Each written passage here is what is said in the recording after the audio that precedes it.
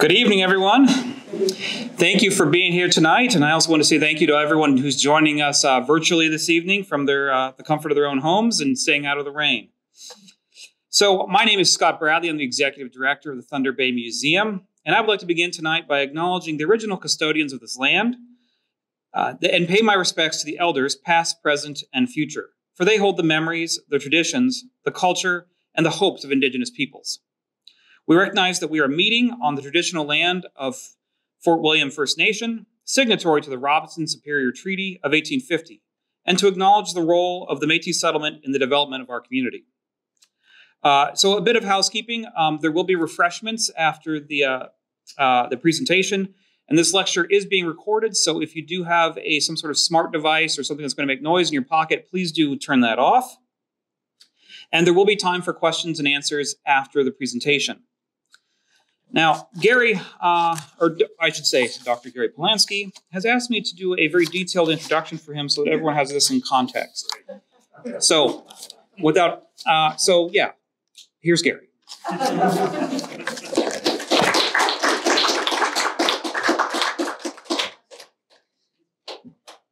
you need to sit down, just let me know. We'll move this. Okay, thank you. Well, I want to begin by stating that I want to dedicate this presentation to Boris Brott, to the memory of Boris Brott. Without Boris, there wouldn't be a Thunder Bay Symphony as we know it, and without it, there probably wouldn't be a community auditorium at all. So rest in peace, Boris. I also want to acknowledge Scott Bradley and Michael DeJong, two people who are the leadership of this museum, whom I didn't know until very recently, and who are fantastic. These guys are fantastic. They made everything easy, everything right. So if you like any of this at all, 80% of the credit goes to them. And I also want to acknowledge Trevor Hurdig, who's the acting GM of the auditorium. He was very helpful. And as a bit of a fluke, Trevor's grandmother was my mother's best friend. And they spoke on the phone every single day. So it's a small world. So thank you for being here. Thank you if you're online. I'll probably go for around almost an hour. And if I have grandchildren watching, as I think I do, a special hello to them. And I also want to give a special shout out to someone in the room without whom there would be no auditorium. And you probably know who I mean. And I'm talking about Clint Kushak. So congratulations, Clint, and thank you. And I also thought I'll quote Boswell on Mr. Johnson on page 234 of my edition, where he says, people who return to their, so we actually have a picture. Well, let's do a couple of slides first here. So there we go. Just before, and maybe one more. So these two are, the previous slide and this one, are slides of the new Canada Museum of Science and Technology and the new Archives Museum. And I was honored to be chair of the board while we planned and built these edifices for over $250 million. And they're really beautiful. And until I received this fluke phone call one day asking me to become chair of the museum board, I knew nothing about museums. But I learned over the 9 years that I had that privilege. And so I came into this museum knowing a little bit more about museums than I did a dozen years ago. And I can tell you this place has every reason to be very proud of it and the people of Thunder Bay and Northwestern Ontario, because it really is a terrific place. But if we could skip forward to this is why we're here, of course, the Community Auditorium. And we'll go to the next slide. And there's Boris. We'll go to the next slide. So there is Samuel Johnson. And he once said that when a person returns to his hometown, and Thunder Bay is my hometown, to speak, he or she has the tendency to be irksome and timid.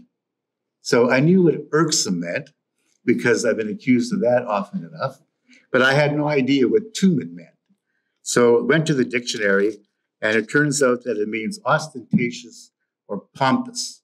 And I'll do my best to prove Samuel Johnson wrong in the next hour or so. So moving to my next preliminary point and last one, about the community auditorium, I want to just comment on the impact that Thunder Bay had on me. And there's actually a thing about my family on the second floor exhibition that if you have a minute to breeze by it, you'll see that my roots are clearly in Thunder Bay. So I just want to speak about the impact of it on me and the impact of the community auditorium on my life. Because I would argue that they're both kind of profound. So starting with the community auditorium, my last full-time job, I had the amazing and surprising honor of being the founding president of Canada's newest university, now known as Ontario Tech University, which in fact is known as the up-and-coming MIT of the North, Canada's MIT.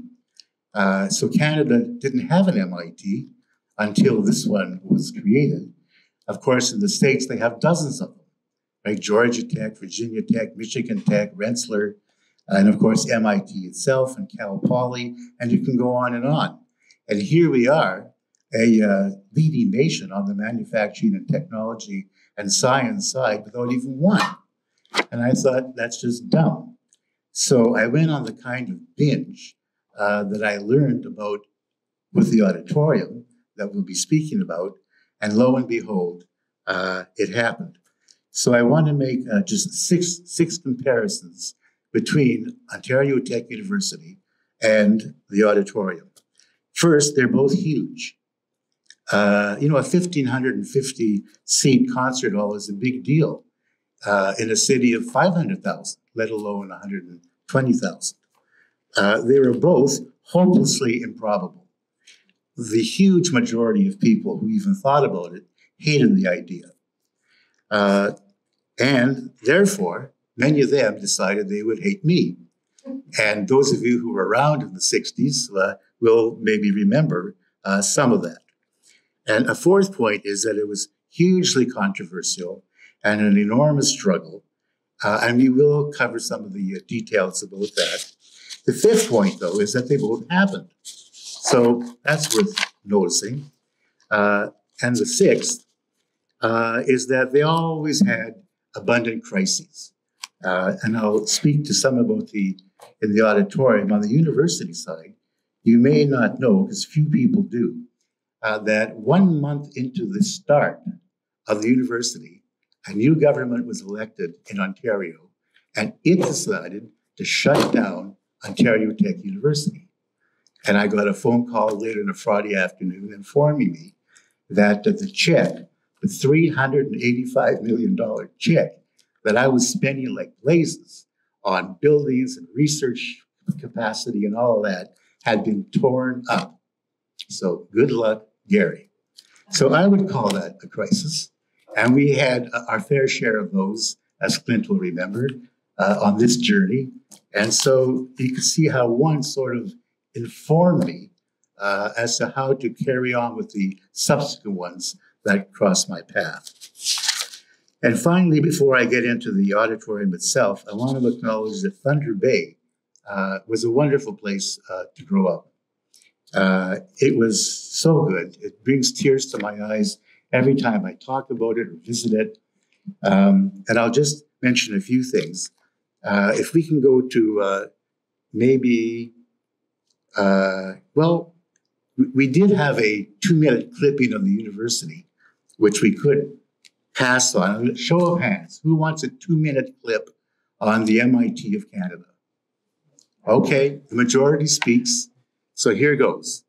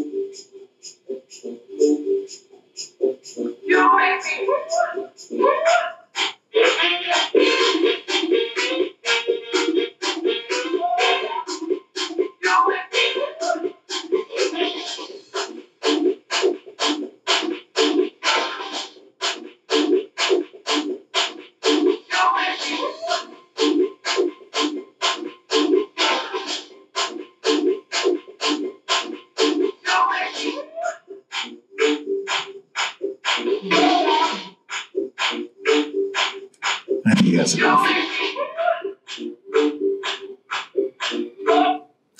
So if we had carried on, you would have seen students who had just developed a kind of arm prosthetic that they can do virtually anything as though, it was a regular arm with a regular hand. And that's the kind of research that's going on there. So, and we have a student president, former student president from the university, Thomas Coughlin. So he'll recall some of that. So anyway, I want to just quickly summarize my memories of Thunder Bay and then move right directly to the auditorium. So if we go to the next slide, that's where I was born and raised in what is now called the Parkwood Apartments, right next to the Royalton Beer Parlor, on the corner of Bay and Court Street. And, it was an interesting place to grow up. For example, I had a friend whose mother was the most beautiful woman I've ever seen in my life. And amazingly, my friend had a different father every night. And this father brought him this great gift. And then he would spend the evening with us, and we would be playing with his new gift. So you get the rest of the picture. I had another family whose mother, the mother was a very good friend of my mother. And her husband was a big construction guy. And one night, one of the drunks from the Royalton interfered with his daughter climbing up the stairs with her laundry from having done it in the basement. And he picked up this guy and threw him off right through the glass door. And he smashed his head on the sidewalk right there on Court Street. And another memory was that Mrs. Beccari, who owned the Royalton for years, she let me sell lemonade in the bar at 3 cents a glass during the war, because I think she figured out we could use the money. And so, from then we went to Fort William Collegiate and university and married and kids, and was working at Confederation College. And Wayne Teixeira is here to acknowledge that. And one day, my boss, Don Dingwall, said, "Gary, why don't you try and start up a trades department?" I said, "Don, I don't know anything about trades. I'm the last guy you really want." He said, "Just do it. I have a good feeling about it." And I had no idea what to do. I was about 25, maybe. I knew nothing about trades, but I was a bridge player, a duplicate bridge player. And I remember when we were playing in the Labor Center every Tuesday and Friday night, that as we went after the game to the bar, we would pass all these offices, the iron workers, and the electricians and the carpenters and you name it. And I thought, well, maybe I should go and ask those guys if they have any advice. And the truth is, those guys adopted me. They thought it was a great idea that Northwestern Ontario would have a trades training thing, and they wanted to make sure that it was done right.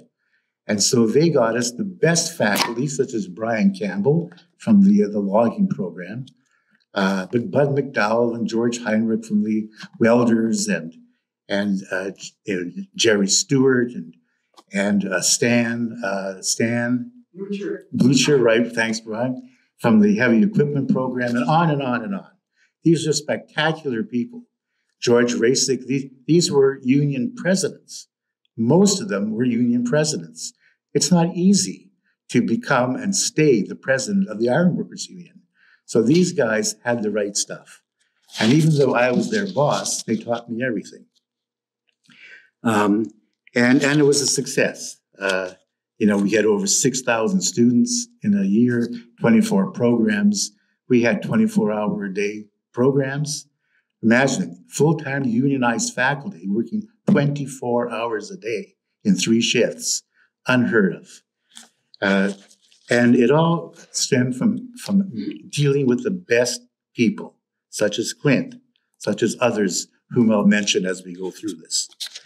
And just before I finish this up, so I ran once for the school board. Wayne was on it. Lynn McLeod was our chair. I don't know anyone who's smarter than Lynn McLeod. And I just learned an enormous amount about leadership at her knee without her even realizing it. And the last point I'll mention is I'm Jewish, and there's a Holocaust exhibition going on here. And I was born during all that. And my grandfather, in fact, was the longest serving rabbi of Thunder Bay, and his picture is on the second floor. But the God's truth is, I never experienced 1 ounce of anti-Semitism in the 39 plus years that I lived here. Not an ounce. And I have a friend who Rob actually probably knows is a leading researcher that was brought to the Thunder Bay Regional Health Research Institute. And this guy is incredibly brilliant, and he could work anywhere. He could work at Mayo, in Boston, anywhere, Johns Hopkins. And I asked him one day, I said, why are you staying in Thunder Bay? I know we brought you here from the old country, but you speak perfect English now. Why are you staying here? And he answered, Gary, he's not a young man, not an old man, but he's not a young man. He said, Gary, I've been around the world. This is the first time of my life no one seems to give a damn that I'm a Jew. And so he's staying in Thunder Bay. So, you know, all of that sort of helps as background to the reason that you're all here tonight, which is to learn about the history of the auditorium. So here goes. I've got 20 points, of which number 20 is questions and answers. So 19 points. First point is, why me? How did I get to become the board chair of the project? It was a total fluke. I was a punk. As you've heard, I played bridge. One of my partners was John Arblaster, who's known to some of us, now living a very nice life in Cheltenham, England.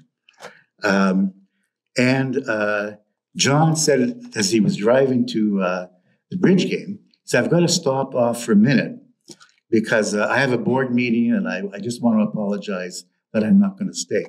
And it was freezing out, 45 below, something like that. So he insisted that I come in with him. And since I was in, people said, oh, would you like to join the board? I didn't know what a board was. I had no idea.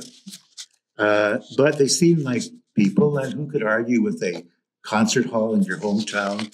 So I thought, okay.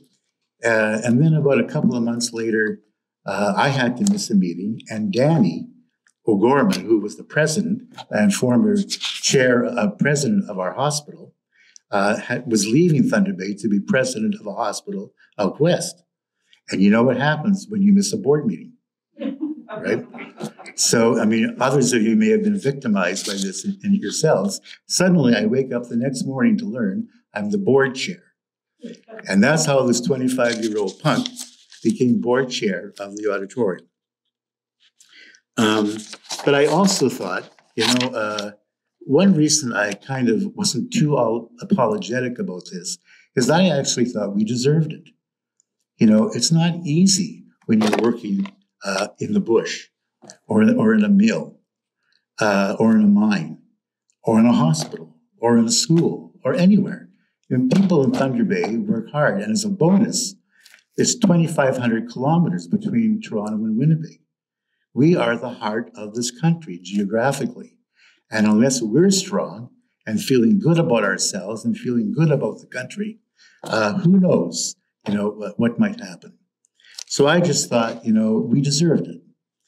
So that takes me to my second point, which was my first meeting at City Hall.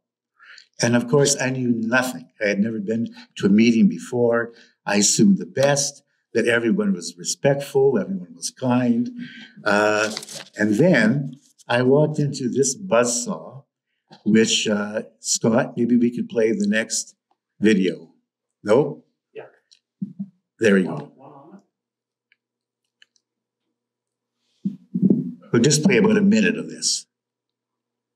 Some of you will recognize. I want to hear you talk. Go ahead. Go ahead. Yeah, I'm just saying, I think these are the kinds of things that have been asked for in the report, and I think that's what they are here. You know, You never hear. You're back and forth. You're out of order. Keep quiet. You're in Toronto all the time, trying to correct a mistake you made in Victoriaville. And this is going to come out the next 2 weeks. You will have egg all over your face. That's enough. We get the picture, Scott.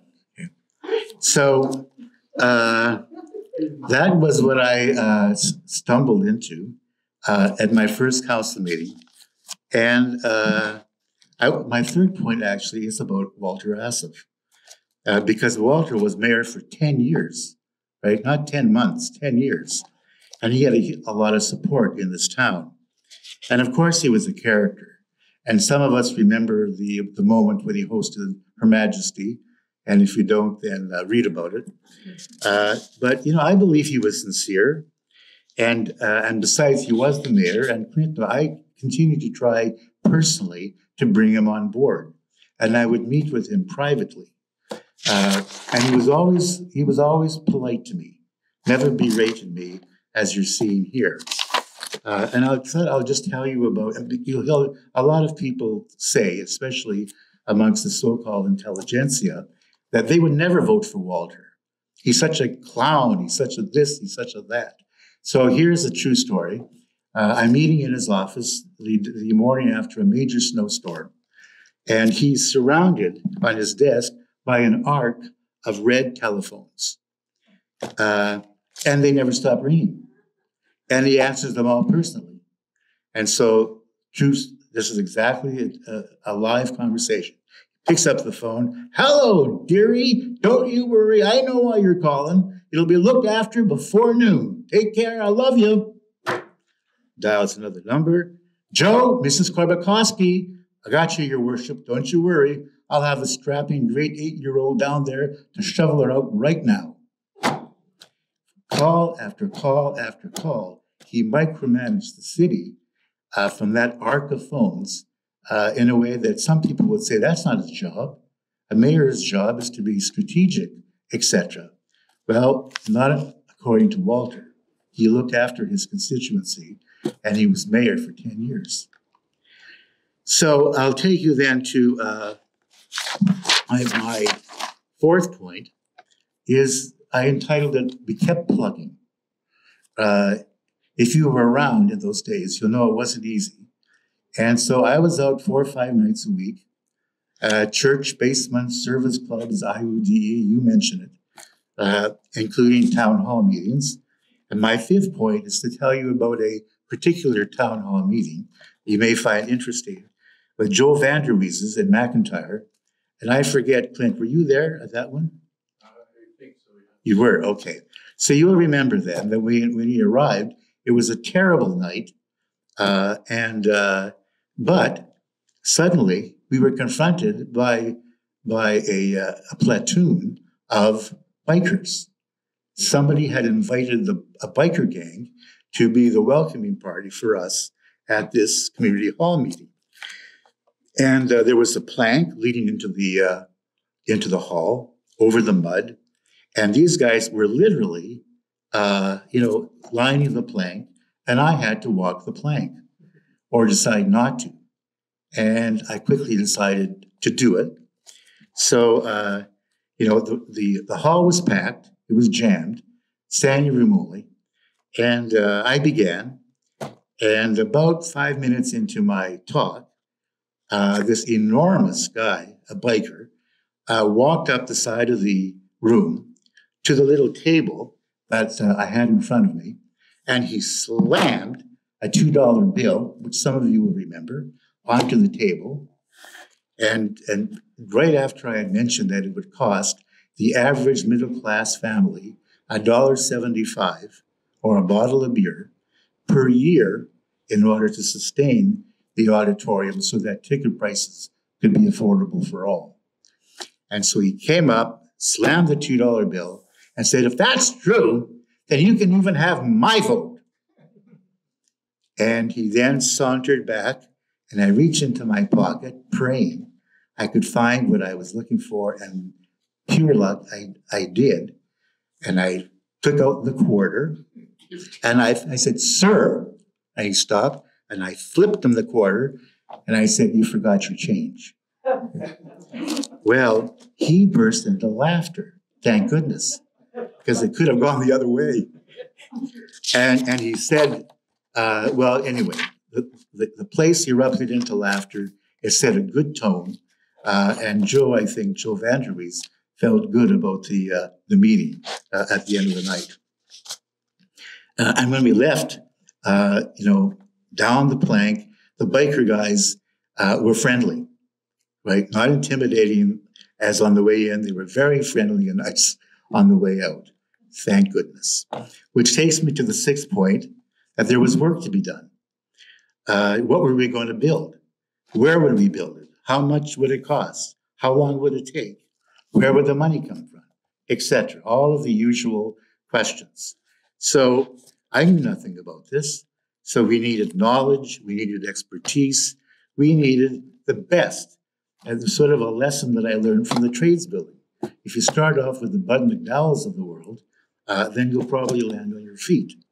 So, that applied in our case to the architect, the acquisition, the theater designer, the management people, and so on. And we only had 3 goals: on time, on budget, rave reviews. So we had to nail 3 for 3. And that takes me to the 7th point, was who was the team? So we decided we should start with the acquisition, because in a concert hall, acoustics are everything.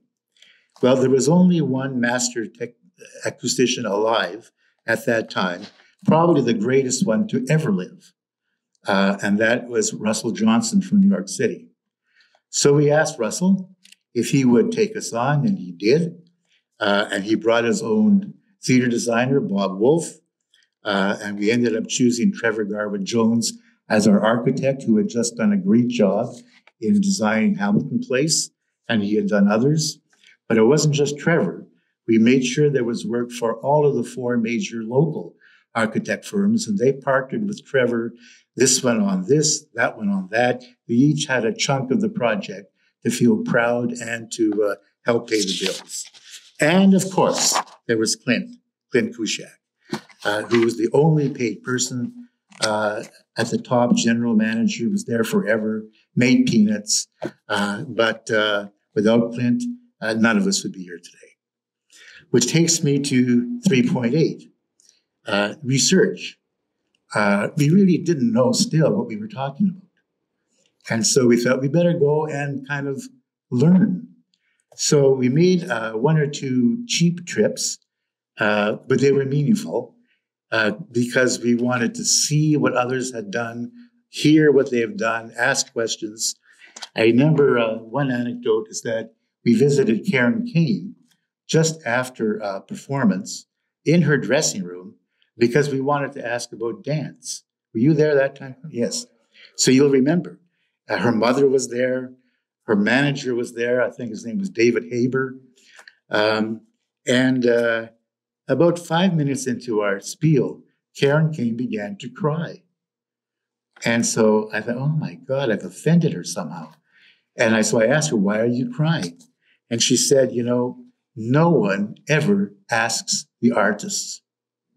You guys are asking the artists. And I just feel it. And she mentioned, actually, that if we could ever find a grove of Sitka spruce, that would be the best floor for dancers. Because as you probably know, they're injured all the time. It's like being an NHL defenseman. It's a terrible way to earn a living, apart from the artistic magic of it all. So, but the world had pretty well run out of Sitka spruces. And I was telling the story Monday morning in the coffee room of the trades building. And the late Jerry Stewart said, I've got a grove up north and it's Sitka spruce and you can have it. And that's how the auditorium ended up with the perfect floor for Karen Kane, thanks to Jerry Stewart. So point 9 is entitled The City Council Saga Continues. So I would be there every 4 to 6 months for some update or another, operating money, location, ultimately approval, capital money, and so on. And I think we always won. But usually we won by 7-6, occasionally 8-5. A landslide was 9-4. And so it was tight. And we would always fill the room with our supporters because that matters. And I noted one of those moments. It was a key vote. And I asked His Excellency, Bishop O'Mara, if he would join the crowd that night at council. Because it's a big deal to have the bishop there, as it is to have, all kinds of other people as well. So he came, and he was just sitting behind us. And about a minute into my spiel, Walter Asif began to wail, just wail. And then he began to knock his head on his desk. And then he began to scream, "God damn it, Golden Boy," which is sort of a nickname he had for me. "Now you've got me in trouble with my God. How dare you?"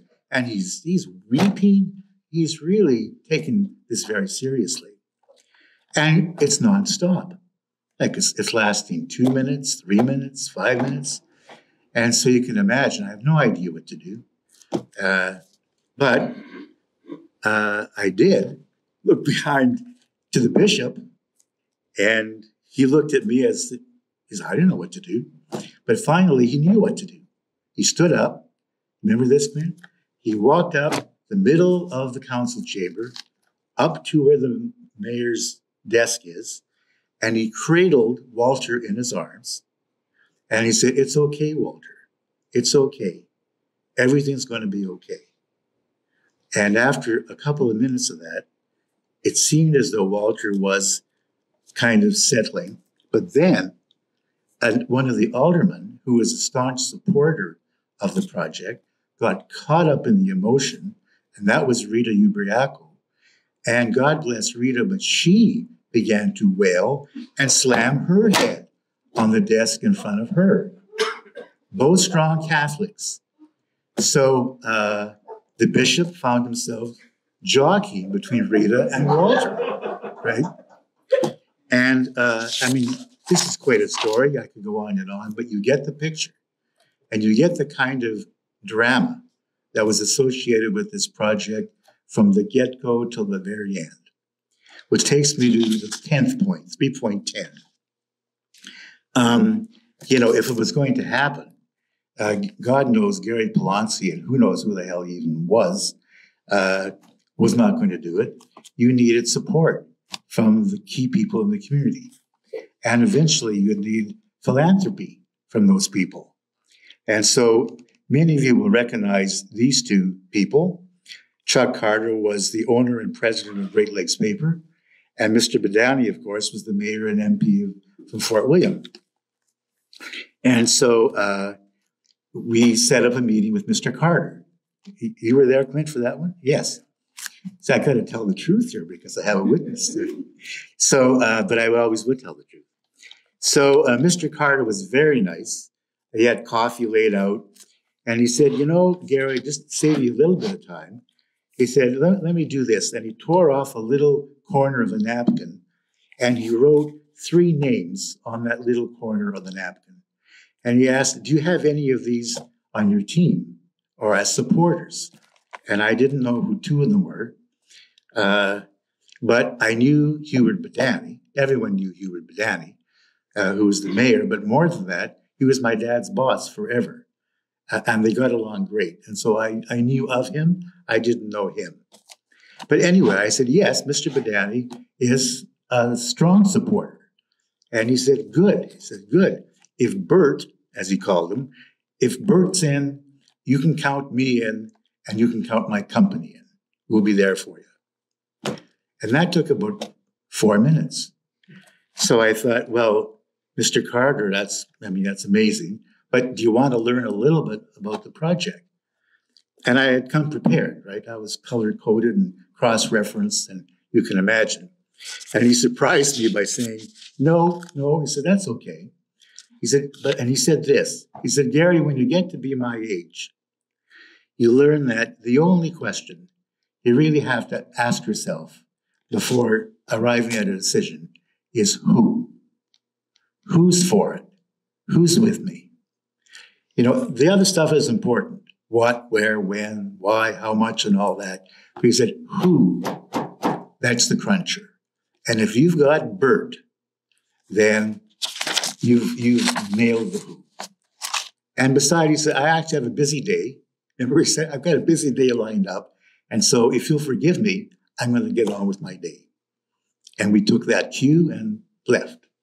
But we had Mr. Carter and we had Great Lakes Paper. So this takes me, I think, to point 11. We're feeling pretty good. And if we can go to the next slide, this is my son on the right and his friend Eric on the left, both hockey players for a volunteer pool, as you can see. And one night, Eric's mother invited us, our family, to their home for Thanksgiving dinner. And we had a wonderful evening. And around 2 minutes to 11, apparently it was their habit to turn on the 11 o'clock news. So sure. She said, do you mind if we turn on the news? I said, of course not. Turn on the news. And there was Rick Smith. And if we can just go to good old Rick. And Rick, some of you will remember, was very famous and the only talk show host of his kind in Thunder Bay. And he always was ripping into me for the community auditorium. But this time he went way above and beyond. It was very personal. It was incredibly nasty. And there I was with my own kids listening to this. And I just found it hard to take. So the next day, I stormed into my lawyer's office. Many of you will know my lawyer. I won't mention him. But if I tell you that he became a judge, you can probably guess who he was. And we were childhood friends forever. And I sang a Sula Sama. You know, I had great Thunder Bay swear words coming out of me, you know, left and right. And he said, you know, Gary, we've been friends forever, but you just don't get it. You're still so damn young and dumb. I said, okay, why am I young and dumb? Gary, first of all, he says, I'm happy to be your lawyer, but I never make a nickel off you. You should know I'm also CKPR's lawyer. And they pay my bills. And I actually rehearsed Rick when I think he may be in danger of slipping over the threshold of libel and slander. And I knew Fraser well and his wife, and you know, and whenever I spoke to even Rick Smith personally, it was always very gentle, very supportive, very respectful. And then the next day you turn around and he'd crucify me. And as my lawyer said to me, Gary, yes, because it's all about ratings. It has nothing to do with you. It has nothing to do with the auditorium.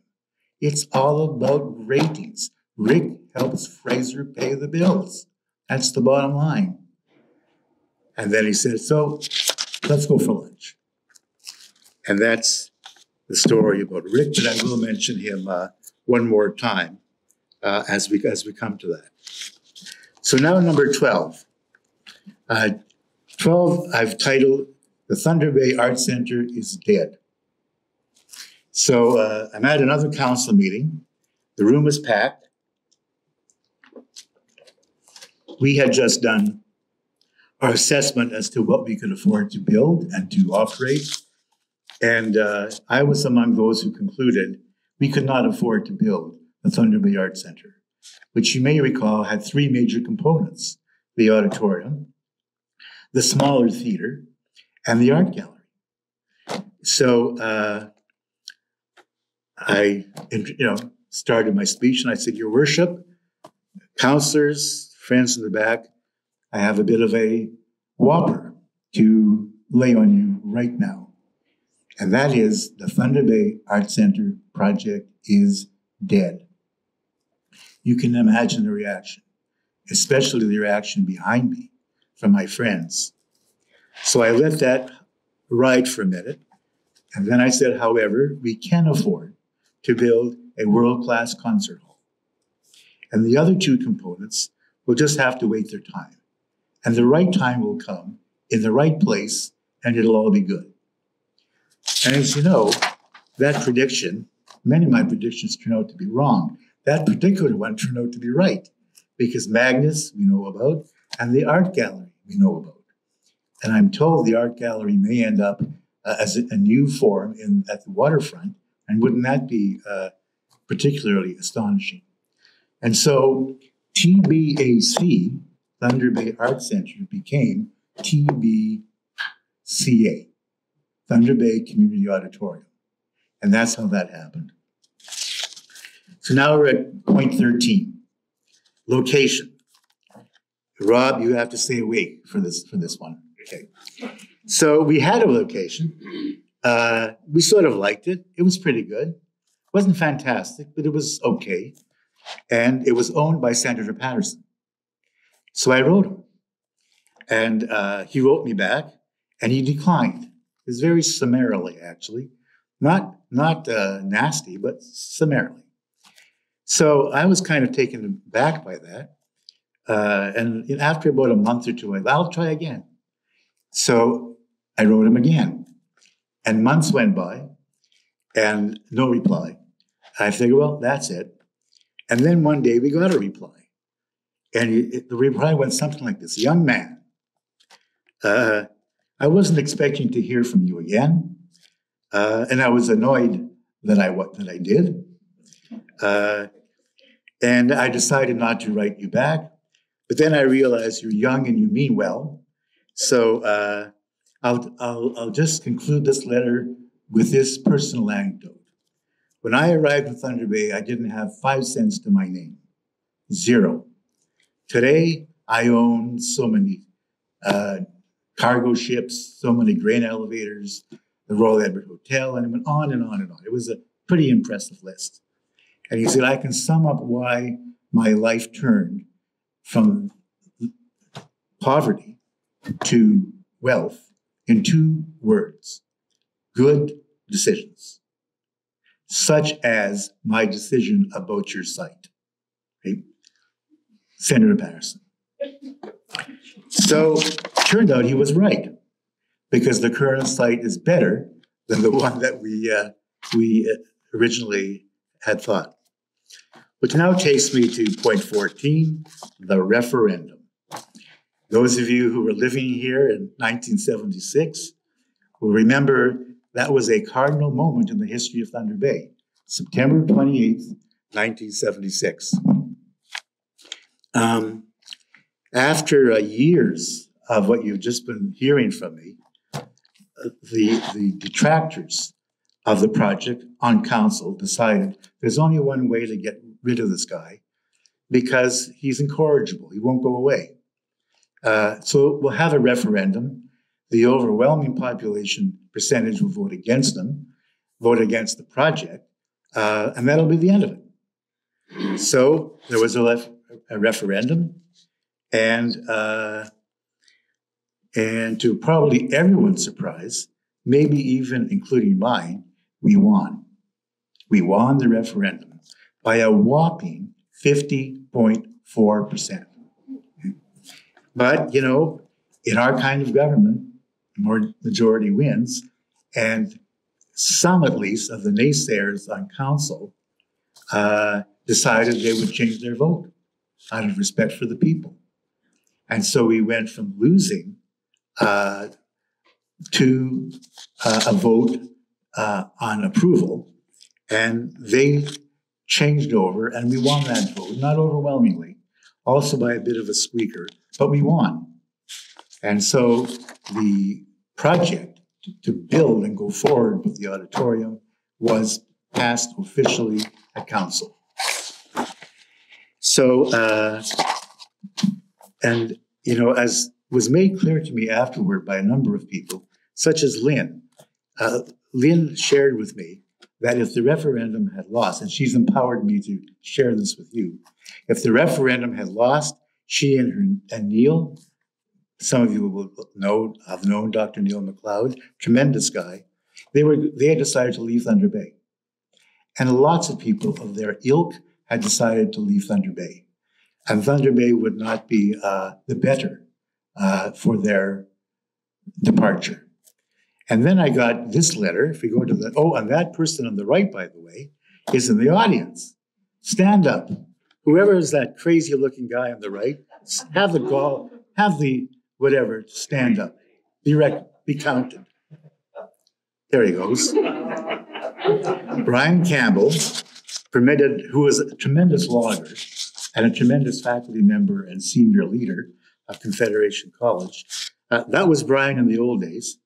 And he permitted us to use his picture because he was a strong supporter of the auditorium. And if we go to the next slide, this is a letter from Mr. Badani. Dear Gary, I should mention, I had written a long piece for the newspaper because I was leaving town for good. And his letter to me was about my letter in the Chronicle Journal. And if you can read it, I read your letter on the auditorium. Your detailed summary of the Art Center saga is not only a story of great interest to the people of Thunder Bay, but a masterpiece of logic with which I heartily agree, etc., with best wishes, Hubert Badani. So as I mentioned before, I didn't really know Mr. Badani, but he was a giant in this community, and I felt honored to receive that letter. So now we'll go to the next slide. You'll recognize at least one of those two people, Jack Masters, of course, on the right. The person on the left, you'll at least have heard of, and that is the late Honorable Francis Fox, who was Minister of all things cultural under the Trudeau government. And so now it was point 15 here is to raise the money. So it was the usual split, Ottawa, Queen's Park, city, private. And we had worked forever to squeeze $3 million out of Pierre Elliott Trudeau. Brilliant as heck, as we all know, not always the easiest guy in the world to get along with. So it was a tough go. But God bless Jack Masters. He stuck by it and he hounded Francis, till kingdom come. And one day he got Francis to agree to spring for the money. So now the two of them are this is the very day that Francis was to fly to Thunder Bay with the check that he was going to give to me, that I was going to give to City Council. And Jack calls around, 2 in the afternoon. He said, Gary, we have a problem. The mayor, Walter, had called the minister directly, and he laced him like Mr. Fox had never been laced before. And the mayor made a promise that if he showed up that day with a check, the mayor was personally going to take a broomstick and put it, and I'll just leave it at that. So Minister Fox didn't know what to do. He walks down to Jack, says, we have an issue. They leave the chamber. 1 minute later, Pierre comes racing out of the chamber and really levels it to the two of them, using swear words that are honorable in places like Thunder Bay, but not necessarily in Parliament. And because they had walked out while Pierre was on his feet. And you just didn't do that in Pierre's government. So this could have had a horrible ending, but thankfully it didn't. And cooler heads prevailed, and he came with the check, and that's the end of that point. But you can see all through this crazy drama that no one would ever think of unless you were living it, because it's crazy. But, welcome to democracy. So now we're at point 16, and we have to build it. And this is the point where I cleverly left town because I got a job as a vice president out west, and Dr. Charles Johnson, who probably delivered a fair number of the people in this room, took over and did a great job along with Clint. And the thing was built exactly as we said, on time, on budget, and to rave reviews. Which then takes us to point 17, which is opening night. Opening night, October 16th, 1985. And, the people included Maureen Forrester, Karen Kane, and I drove down from Winnipeg with the family and got dressed, ready to go, and I didn't go. I just couldn't go. For I think the only time in my life, emotions just took control. And the truth is, I didn't step inside the auditorium for 30 years. But I was glad I did on September 16th, 2015, when we were raising money for the Health Research Institute with the 3-tenor concert. And Bob Halverson somehow learned that I was in the audience, and he put the spotlight on me and introduced me, and I got a great standing ovation that went on forever, and it was very nice. But it took 30 years for me to make that trip. By the way, one guess who emceed that night? One guess. No, good guess. Rick Smith. Exactly right. Which takes me to point 18, reputation. So I don't know whether the people in Thunder Bay appreciate the reputation of your auditorium, as it's called. So I have 2 quick anecdotes about that. One night, when I was president of Red River College in Winnipeg, my first presidency, and we went to see Loretta Lynn in the Winnipeg Concert Hall, which is a great concert hall, and which Russell Johnson did the acoustics. And of course, she's a superstar and she was great. And if you like country music, which Lois did, I didn't quite appreciate it at the time. I like it better now. But anyway, Loretta Lynn was doing her thing. She was incredible. And about halfway through, she stops. And she said, I want to congratulate the people of Winnipeg for this fantastic concert hall. I mean, it's really great. And of course, she got a great applause. And then out of the blue, she says, but last night, Frank, where were we last night? It's Thunder Bay. She's right, Thunder Bay. The drummer knew where they were. Loretta didn't. And she said, now that's a concert hall. From the great Loretta Lynn herself. And not too long after that, I found myself in the Valhalla. And who's there having breakfast? Harry Belafonte, after having just done a concert the night before. So, of course, blah, blah. And he said, and you may have heard him quoted as having said this, not just to me. He said, I didn't know why they call it an auditorium. That place is a concert hall. It's fantastic. And he said that publicly a number of times. And so, the truth is, it is, according to the late and great Russell, it is the greatest multi-purpose concert hall in North America. The Europeans don't make multi-purpose halls, so that's a different story. But we caught Russell at the peak of his powers, right? He had done all those other great halls, but when we caught him, he really knew all about geometry and all about materials and all about technology. And it was sheer luck that we caught him at that moment. And so you have the finest multi-purpose auditorium in North America, according to lots of people, including Harry Belafonte. So that leads me to my last point, 19, which is about the name. There's nothing wrong with the name. We named it that. Thunder Bay Community Auditorium. But I don't believe it does it justice because it's more than an auditorium. I spent many evenings at Selkirk in its auditorium, and it's a great high school auditorium. And I saw Charles Lawton there and Lois Marshall, a number of great concerts that used to take place there. But nobody at Selkirk would feel that their auditorium is a concert hall. But your auditorium is a concert hall. So I'm wondering, why not change the name? Instead of TBCA, why not call it TBCH, Thunder Bay Concert Hall?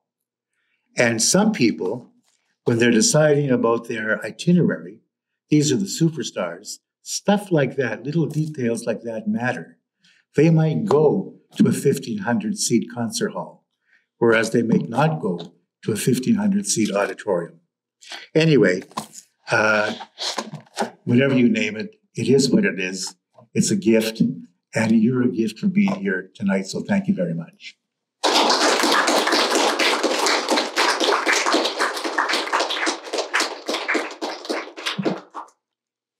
So, any questions?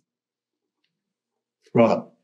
Well, I've heard it said, Gary, that we're number 3 in acoustics in North America. Is that true? Are we number 1? Are we number 3? Is there a measurement?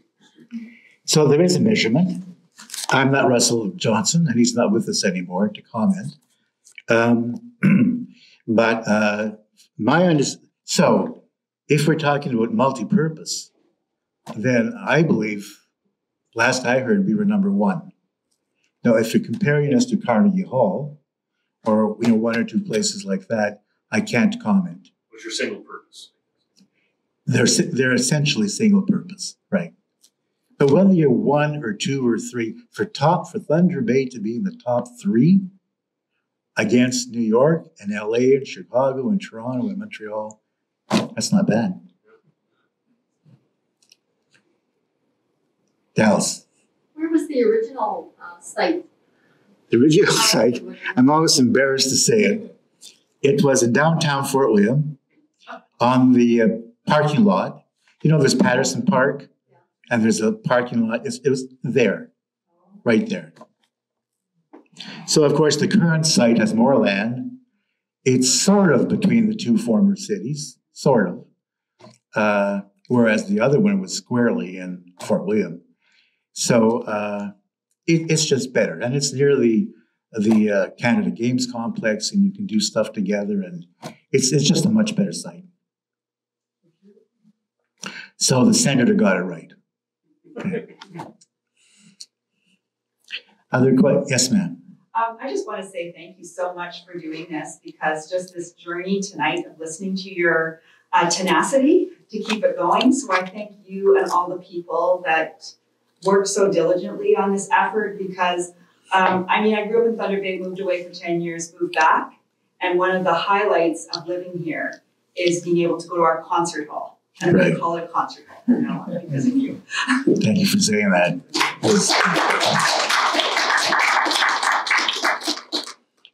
Rob again. I was just wondering if I could anecdotally tell you an opportunity that it gave me because it exists. Yes.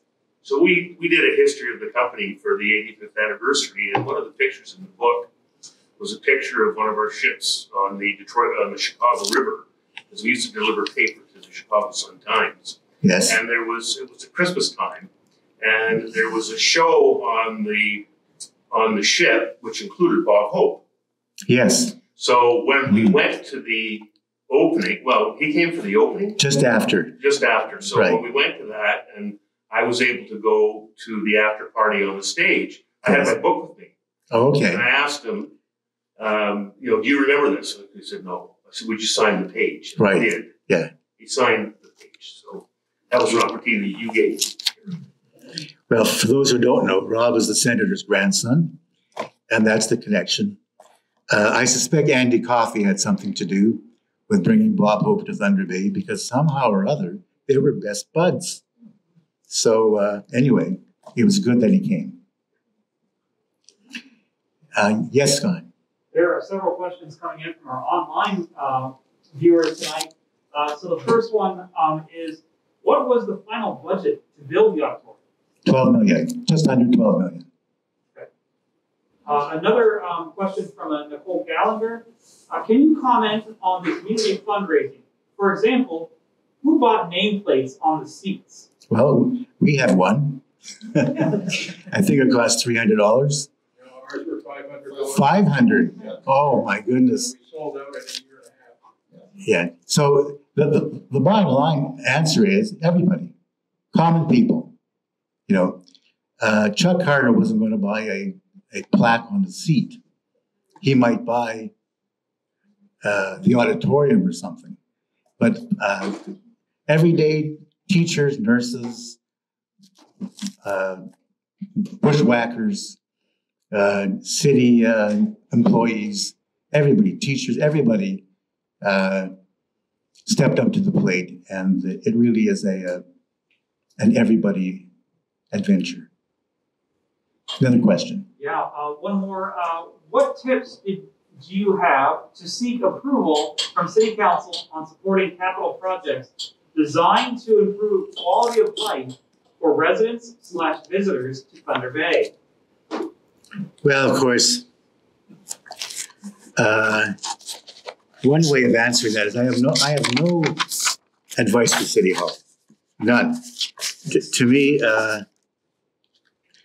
people who have the guts to, especially in this day of social media, which is so brutal, people who have the guts to stand up to everything it takes to be a public servant certainly have my respect.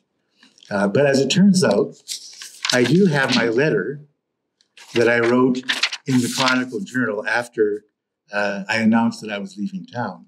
And I'll read one paragraph. I wasn't intending to read it, but I'll read it in response to that question. So this was a 9-point letter. And point G is as follows. There are a total denial of democracy as we know it. Oh, I was speaking about referendums. Sorry. Referenda are a total denial of democracy as we know it, and as it has served this nation well. In a true democracy, citizens and groups define their priorities and elect politicians to fulfill these according to an agreed upon plan. The process holds the politicians accountable to the people and enables us to achieve things as a community which we could not otherwise achieve as individuals. So I'm half done. Everyone is a good neighbor, living in a spirit of cooperation and fair play. In this tried and true form of democracy, the residents of Westfort helped build a rec complex in Current River, and the rec users of Current River helped subsidize mass transit to Nebing. And the bus riders of Nebing helped pave the roads of Northwood. And the symphony goers of Northwood helped build a ball diamond in McKellar. And the ball players of McKellar helped pitch in for an auditorium. So I'm not smart enough to give advice, but I would say listening is a good start until you really understand what people are saying. Always be respectful, and only then should you get into the business of negotiations and decisions. So that would be my answer for what it's worth. Any other questions, Scott, from online? Not from online. None of my grandchildren? We'll give them a moment to finish typing their questions. Yeah, I'm sure. Well, folks, I believe, Scott, we're done, right? Unless you would like to keep talking, I'm sure everyone would be happy to hear that. No, I think I'm done. Last chance, questions, comments, going once, twice. Thank you very much, folks, for your attention. God bless you all.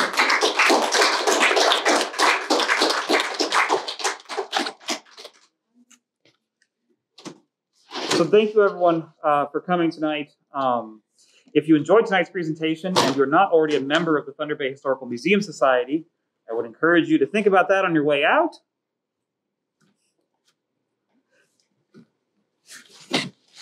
And I would like to point out that the museum's classic car raffle is now going on. So you can buy tickets by visiting our website. There's a link on our homepage to get you to the ticket buying area.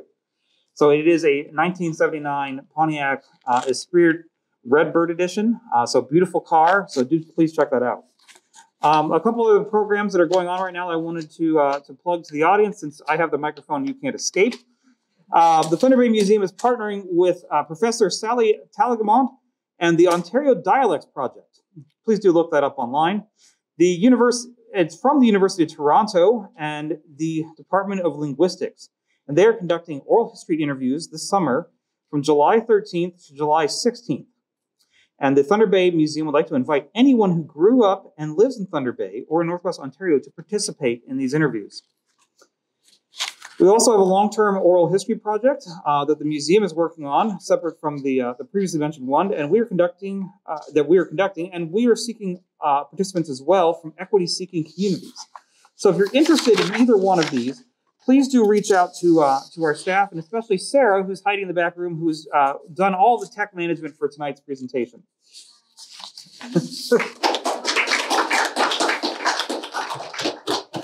So in closing, I would also like to thank the museum staff, our volunteers, and our contractors for making events like tonight go off with relatively without a hitch. So a round of applause for all of the staff here tonight who are staying late. So again, thank you everyone for coming. Please do enjoy the refreshments and each other's company. And thank you again. Good night.